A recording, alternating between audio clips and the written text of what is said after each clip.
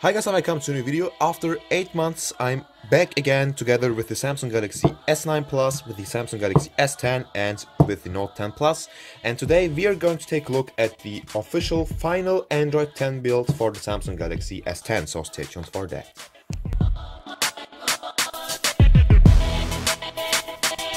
Right guys, so I'm pretty sure that there will be a lot of people who are kinda shocked right now. So this here is the final Android 10 build for the Samsung Galaxy S10. So it's only available for the S10 family right now in Germany who have signed up for the beta test. So it is not public, it's only for those in Germany who have signed up for the beta test.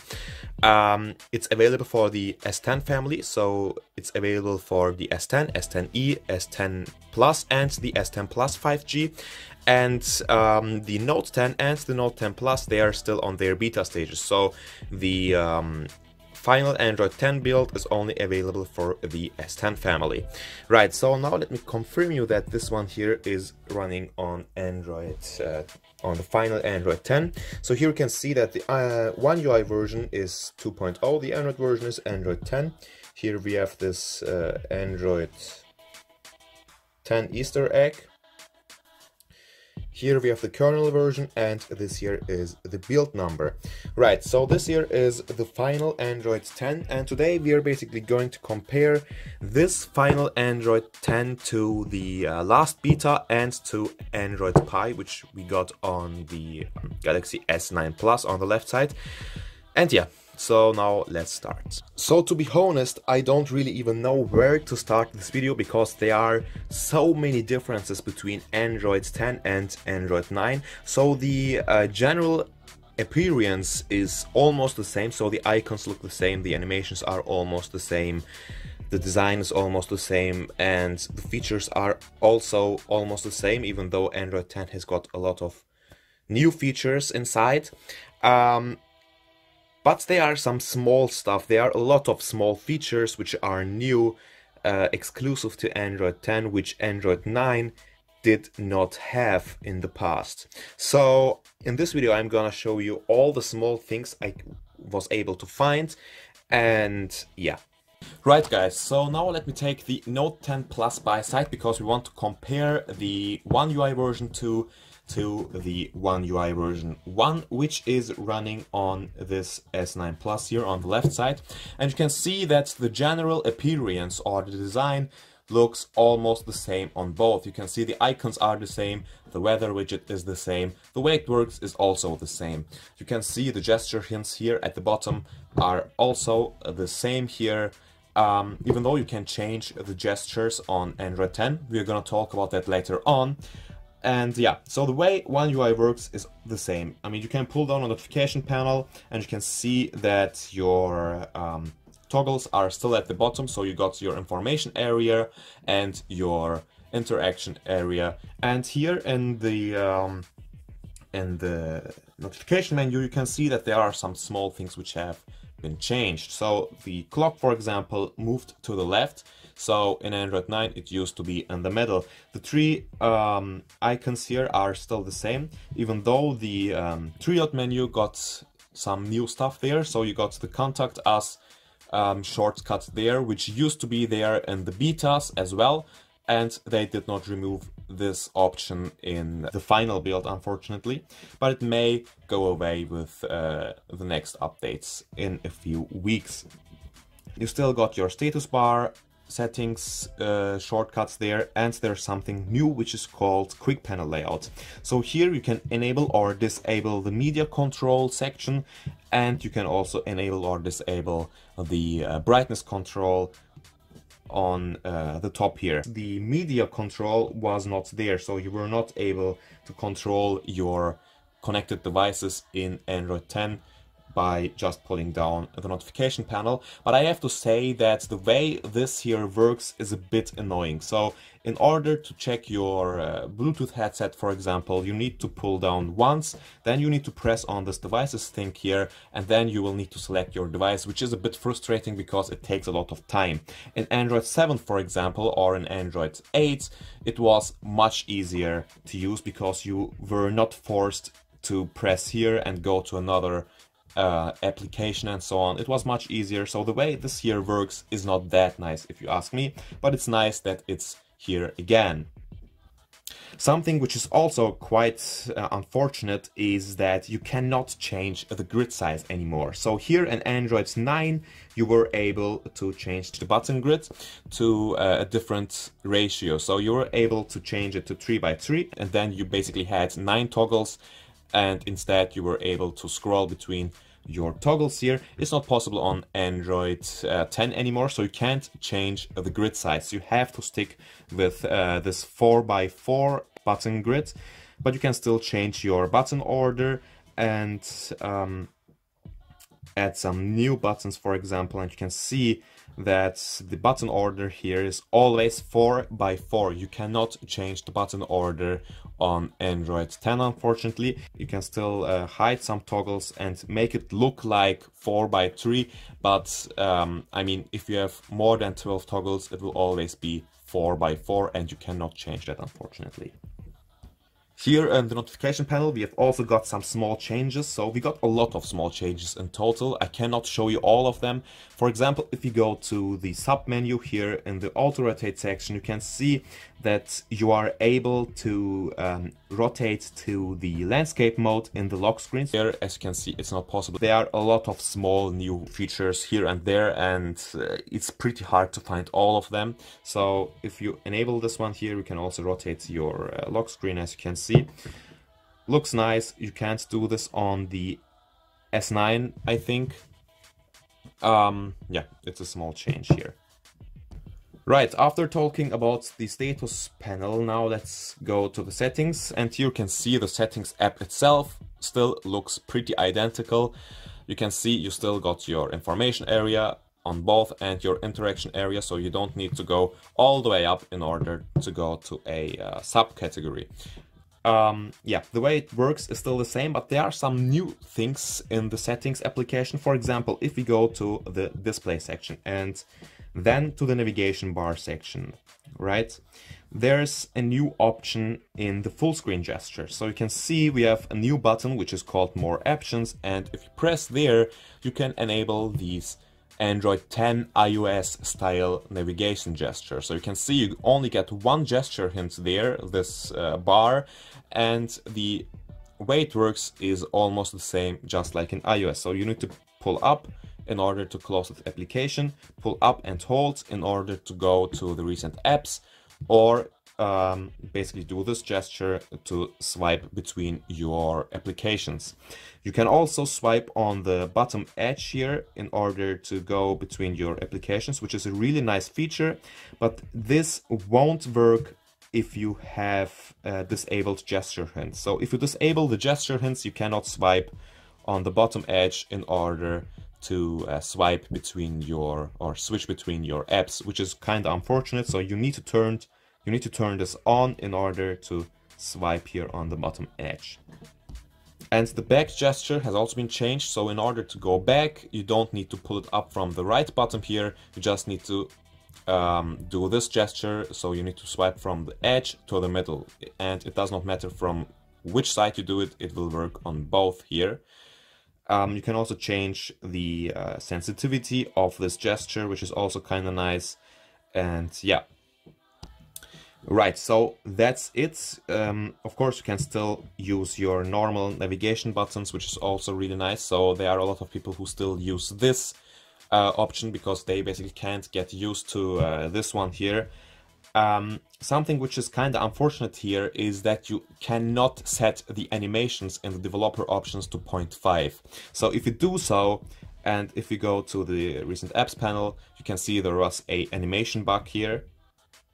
And here we have it again. So this is something which happens when you set the animations to 0.5. So you cannot set the animations to 0.5 if you are using this gesture controls.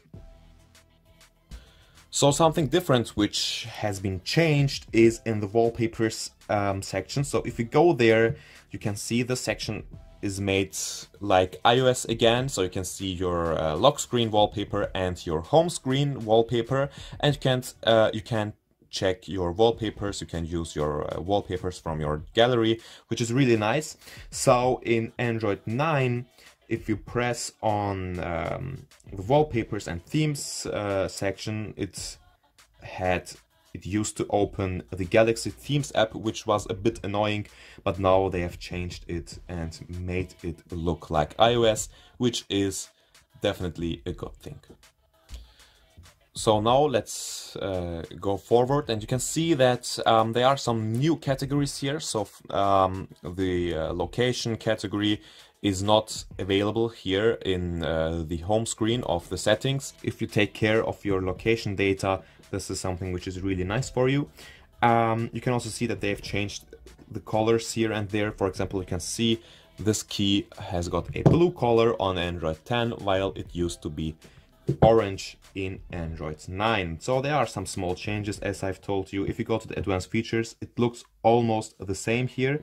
You got your Bixby routines on the Galaxy S10, and you also got this Bixby key features, but I still don't use it, to be honest. I'm using the Bixby key remapping app, which provides you more features for your Bixby key. So I would not recommend to use the normal stock features of the Bixby key. There's also something which is called Link to Windows. So this is a nice thing if you have got a Windows PC. So every time if you enable this feature, you will basically have all your data automatically on your PC as well. So for example, if you take a picture, you need to wait 10 seconds or so, and your picture will also be monitored on your computer, which is a really nice thing. So I personally don't use it because I'm still using this old school method with the cable and so on. So if you like to try out something new, this is definitely something very nice.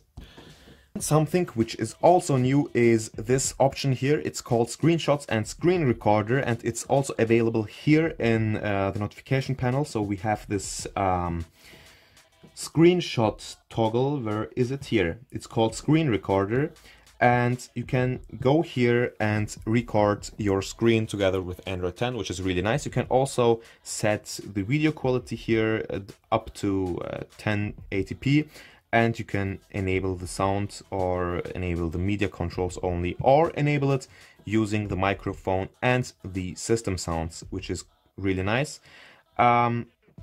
And if you are recording a video, it's really amazing, because this here is definitely the best video recorder I've ever seen. Let me show it to you.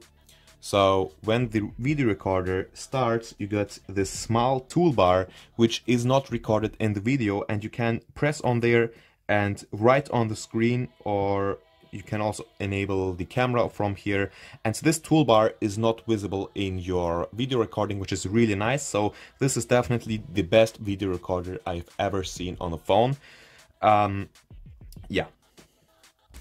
Alright, so now let's go back and let's move on to the digital well-being section. So this feature was there in Android 9 as well, but it was only available on the S10. So the S9 here, which I've got on the left side, hasn't got this feature. So this feature was present on the S10 family only, and together with Android 10 they have redesigned this digital well-being thing. I actually don't use it that much, but here you can basically get some information about your usage. How long did you use your phone? How often did you unlock your phone?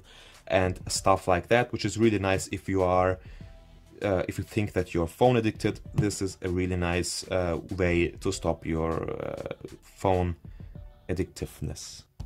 Right, so this should be it. There is actually nothing else we can talk about in the settings section, I think. So of course the differences are not only in the settings section. You can also open the camera, and you can see that the camera interface has also got a small redesign. You still have this Bixby screen optimizer here. I still don't know how it works, and they've also moved Bixby Vision and AR emoji to the right side here, which is really nice because they annoyed me a lot in Android 9, to be honest. Yeah, so you can see it looks like that. You can still do this gesture to switch your camera. The settings is also looking the same here. Of course, the S10 has got a few more features than the S9. Yeah, so that's the camera. Something which is really nice is that the S10 got all the features the Note 10 had. So the S10 of the camera of the S10 has improved, or there are basically more features with Android 10 for the S10, which is really nice. Something which I almost forgot is that you have got this motion photos now together with Android 10. I'm not pretty sure, but I think it's like the one which is available on the iPhone. So if you take a picture, it will basically make a small video of that picture, and every time when you watch, or every time when you look at this photo, you can see the small video while you took that photo, which is a nice feature, but I actually don't use that. Right, so everything else is almost the same. Of course, there are some small differences here and there. For example, if you go to the file manager and if you try to install an APK, for example, so let's install this one here, you can see there's a new interface while you are installing this application and so on. Or if you go to the app drawer settings, there are also some new features like clean up pages. And it says there are no pages because I only got one page here. So there are some small things. The way the folders look like is also different now. You can see you got a smaller folder right now and your title at the top. You got this plus icon there to add more applications and so on. You can still change the color of your folders. I like it to be transparent, to be honest, so let's set it to this color here. Yeah, so that should be it. If you have any questions about the Android 10 on the Galaxy S10 or on the Galaxy Note 10 Plus, I'm here. You can also contact me in our Telegram group. The link for the group will be in the description of the video. Like always, you can also contact me on Instagram, but I do not answer to everybody on Instagram because I'm quite busy right now with university and so on. So if you have a question, go to our group. There are a lot of people who will help you out of your problems or of your problematic situation. Yeah, so that was it. Peace out, guys.